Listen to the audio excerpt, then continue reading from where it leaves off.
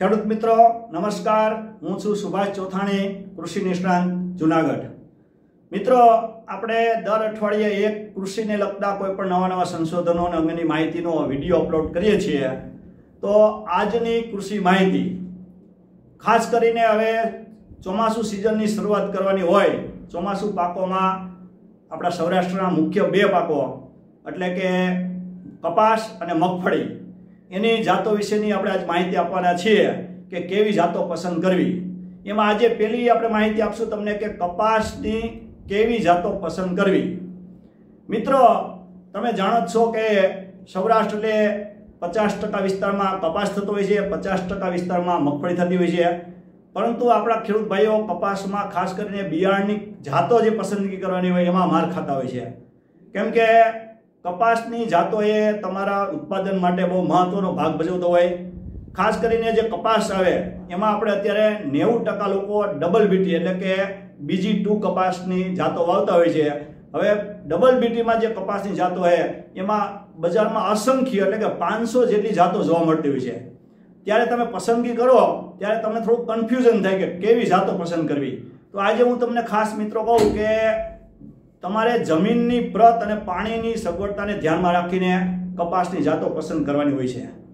મિત્રો, ખાસ કરીને જે લોકોને ફૂલ પાણી હોય, પિયતવાળું હોય અને ઓરવીન એટલે કે એડવાન્સ કોરવાણ કરીને વાવી હોય એવા લોકોએ લાંબા ગાળાની જાતો પસંદ કરવી।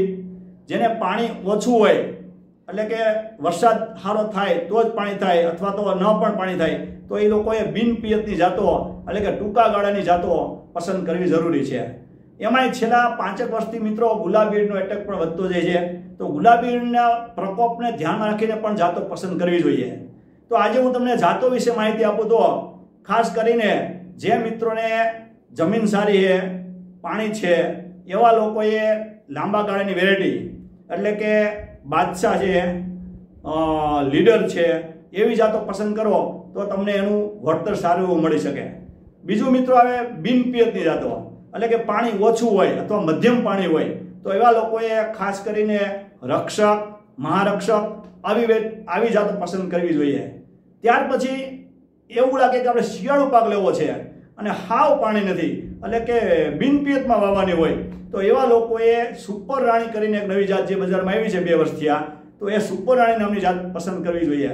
હવે સુપર રાણી જે જાત છે એનું જે ઉત્પાદન વધારે લેવું હોય તો એમાં તમારે શું કરવાનું, એકદમ નજીક એટલે કે 3x3 ફૂટ અથવા 3x2 ફૂટે એનું વાવેતર કરવાનું હોય છે।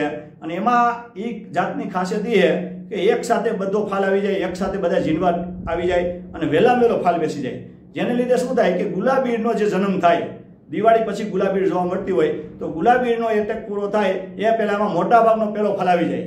એટલે કે ખેડૂતોને મગફળી વાવે અને જેમ 15-20 પણ મગફળી થાય એમ આ કપાસની જાત એવી છે કે 3x2 ફૂટે તમે વાવો સુપર રાણી નામની જાત તો તમારે મિનિમમ 15-20 મણનો ઉતારો પહેલા ફાલ આવી જાય અને ગુલાબી ઈયળના એટેક વગર।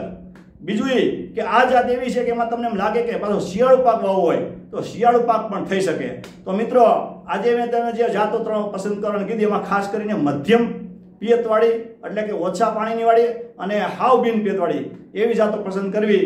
ફરીથી તમને નામ બોલું તો મધ્યમ પિયત માટે રક્ષક અને મહારક્ષક પસંદ કરજો અને બિન પિયત હાવ હોય કે આકાશી રોજી હોય ને શિયાળુ પાક લેવો હોય તો એવા લોકોએ સુપર રાણી જાતની પસંદ કરવી।